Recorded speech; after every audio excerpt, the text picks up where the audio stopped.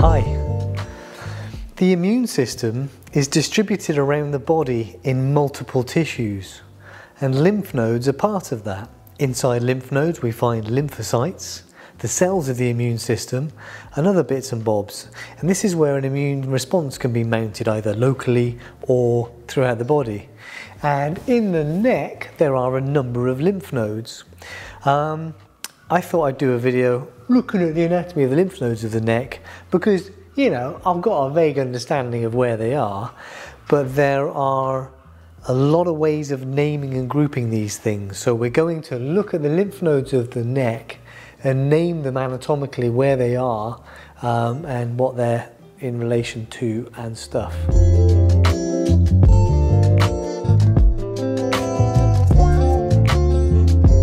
How are we going to do this? Well, I find that whenever you read about the lymph nodes of the neck, it gets a bit confusing and a bit messy because there are a number of different ways of describing it. I'm going to try and tidy that up. We're going to use coloured Play-Doh and we're going to put them on a model, right? So we will think about the direction of flow to start with, and we will look at the superficial group, and then we'll look at the deep group, and because we've looked at the direction of flow, we'll know where we're going. We'll highlight a couple that clinically are particularly relevant because they can be markers of stuff coming from parts of the head. All right, that's the aim. Good luck. This anatomy is important for a number of reasons, but in particular, I said that these are the organs of the immune system. So when you have an infection here, then the lymph nodes will be mounting a local immune response, and they are quite soft. They're maybe like a centimetre and a half in diameter, but when they are doing their immune system job, then there are cells in there proliferating, they're active, they get bigger, and when you palpate these lymph nodes around the neck, they feel enlarged. In Britain, the colloquialism is, "Ooh, doctor, my glands are up." They're not glands though, they're lymph nodes. And that's an important idea as well because there are salivary glands around here. So don't mix up the salivary glands, which are producing saliva into the oral cavity, with the lymph nodes, which are draining lymph, draining fluid from the tissues of the head and neck and presenting them to the immune system and doing immune system stuff, okay? And the second good reason is cancer. So cancer cells from whatever tissues in the body, but we're thinking head and neck today, because the lymphatic system has capillaries that are kind of open-ended, cancer cells can move into the lymphatic system more easily than they can move into, say, blood vessels, which means they can travel around the body within the lymphatic system. They're likely to get lodged in lymph nodes, and if they do, they will proliferate because this is what cancer cells do. So again, the lymph nodes will get bigger, and then you need to recognize that that lymph node is abnormally large, unlike when it's normally large during an immune response, and remember where that lymph has come from. So that lymph node is enlarged. If it's a cancer, where have the cancer cells come from? And this is why the direction of flow is so important. Lymphatic flow is from superficial to deep and from distal to proximal. That's easy to describe with a limb, distal to proximal. With the head and neck it's a little bit more awkward, but essentially this here is the internal jugular vein, draining blood from the cranial cavity, face, that sort of thing. This is the subclavian vein, and when they come together they form the brachiocephalic vein. This gets called the venous angle, and in here the thoracic duct will drain lymph from most of the body into this point. So then lymph from the left side of the head and neck will also drain into the vein, the venous blood at this venous angle here. That also exists on the other side. Notice this model, we have a deep dissection on the left side, a superficial dissection on the right side. That's going to be very useful later. But we have the same veins over here. They're just covered by the sternocleidomastoid muscle. So the lymph of the right side of the head and neck will drain into the right venous angle, probably with the right lymphatic duct. So that's the direction of flow from head to neck to the venous angles on either side. And the tissues of the body are wet. They have water in them, fluid, because cells need that and stuff. That fluid is collected by the lymphatic system, right? So the superficial lymphatics are collecting fluid from superficial tissues, and they may stay superficial for a while, but they will at some point connect to deeper lymph nodes. So for example, this is a deep structure here. It's deep to sternocleidomastoid. So those superficial lymphatic vessels and nodes will drain to deeper lymphatic vessels and nodes. That's the direction of flow. Very, very handy to keep in your mind. Let's look at the actual lymph node locations then. I should probably trim my beard for this, shouldn't I? But there is like a superficial ring of lymph nodes and then more in the neck. And they're named anatomically, so there are occipital, post-auricular, this being the auricle, also known as mastoid lymph nodes. There's the mastoid process under there, right? Pre-auricular, so before you get to the auricle, or parotid. And then we have submandibular, this being the mandible, and submental, this being the chin, so inferior to the chin, mental. So we have these here, right, let's see if I can make those. Here we go. Other than trying to get it to stick, Play-Doh is quite therapeutic, right? So here's the auricle, the ear. So those are the occipital nodes. Those are the pre-auricular nodes. By the mastoid process, they might also get called mastoid nodes. These are parotid nodes or pre-auricular nodes. And look, they are right next to the parotid salivary gland. So don't mix up the lymph nodes with the salivary gland. And then in green under here, we have the submandibular nodes. And again, right next to the submandibular salivary gland. And then here, underneath the chin, underneath the mentum, we have the submental nodes. So that is that superficial ring around the base of the head and the neck.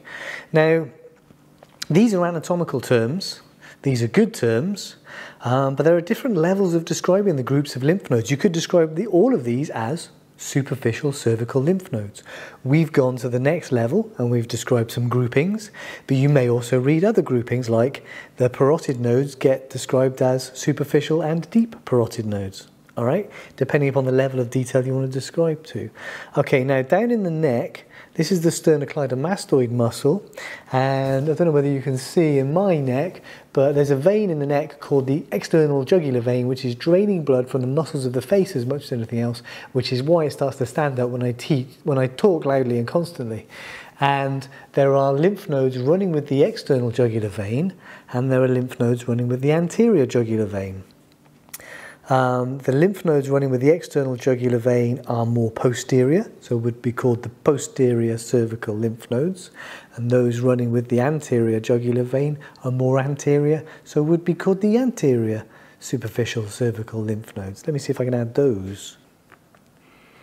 There we go, so sternocleidomastoid, so this is the posterior triangle of the neck. These are a little bit deeper than I'd like to have, you know, skin, fascia and that sort of thing on here. But these would be the superficial, or the location of the superficial posterior cervical lymph nodes. And these would be the anterior superficial cervical lymph nodes. More blue, more green. So think superficial, you know, pretty close to the skin, following the veins. Okay, so those are the superficial lymph nodes of the neck. Remember, they're draining down to that venous angle there. If we use this side, we can have a look at where the deep cervical lymph nodes are. Oh, they're already falling off. Right, well, okay, so in the deep neck, we can see the larynx, we can see the trachea, thyroid gland.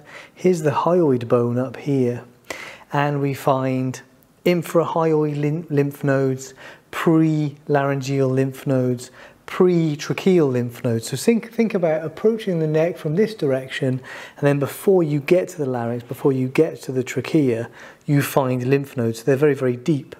And then those pre-tracheal lymph nodes, they're continuous with the paratracheal lymph nodes, or paratracheal lymph nodes, which descend down into the chest. So these are very, very deep. They're up against the airway. And whilst we can see the trachea here, we can't really see the pharynx nor the fascial spaces, but there are retropharyngeal lymph nodes, so really, really deep up against the pharynx, which I'm not going to be able to make. But let's put some lymph nodes on here to be illustrative of that, and then we'll approach this. Here we go.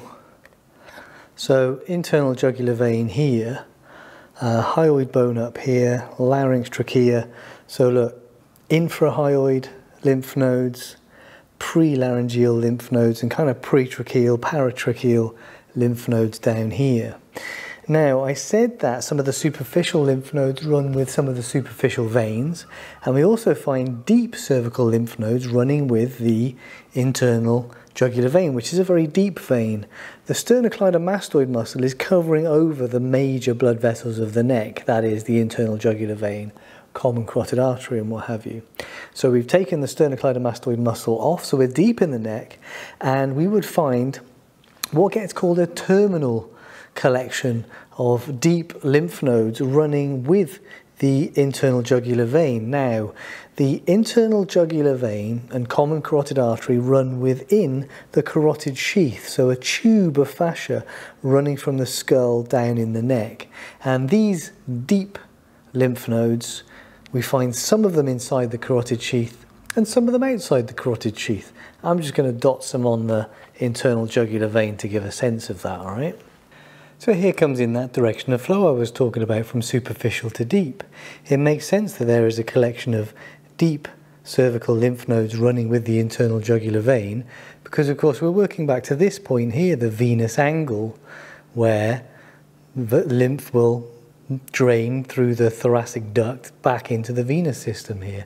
So we're going from superficial, from the skin, to these deep structures, which are very deep. They're covered by those muscles there. There are a couple of deep lymph nodes in a couple of locations of note. Now this here is the omohyoid muscle, omo meaning shoulder. It's running between the shoulder and the hyoid bone. And up in here we've got the digastric muscle, a muscle with two bellies, digastric.